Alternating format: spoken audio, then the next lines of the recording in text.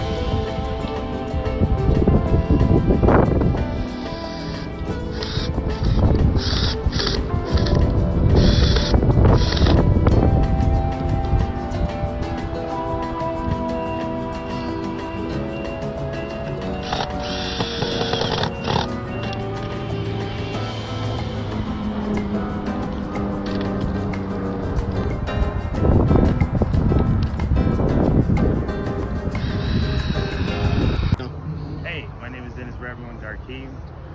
This is my work. It's called Four Winds, and it's a representation of the medicine wheel. You see it on my shirt. It's in response of many indigenous cultures. These colors is very symbolic to many people for many different reasons. Each tribe has their own interpretation, but it definitely resonates as a healing, and this is what I wanted to bring to this space in honor of the ancestors that were here many moons ago. Incorporated the wood and the idea of the past and connecting the future and the present. These symbols are a mix of, again, the past and the present. So the idea of a lot of these symbols would be found on trade bags, or what is also known as bandolier bags, and also symbols that were found in mounds within the Southeast. So incorporate these symbols and these symbolic meanings. We have the medicine wheel, which represents the 4 directions. And each color has its own representation. The black one represents the lives of insects, connecting to nature, water. The red one is a representation of the woman, life, connecting to the stars and the moon and the sun, and the idea of the water and how every day is a new day. And the last one is basically to honor the sky, the earth, the air, all of the substance that we need to survive, and that's in reference to give honor to the Creator for everything that we have. These represents the 4 winds. Definitely here to create healing, definitely here to inspire healing and to acknowledge the past. I also created a sculpture, 4 sculpture pieces called the 4 Winds. The idea is to honor the medicine wheel and the healing that inspires many indigenous people from all over.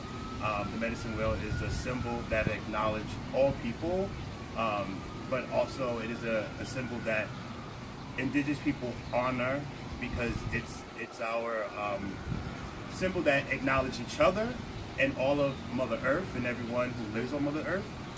So that's why I feel it's important, and I wanted to create these connections through the public to allow them to see these symbols and also see what interpretations or what connections, what cultural connections these sculptures spark to.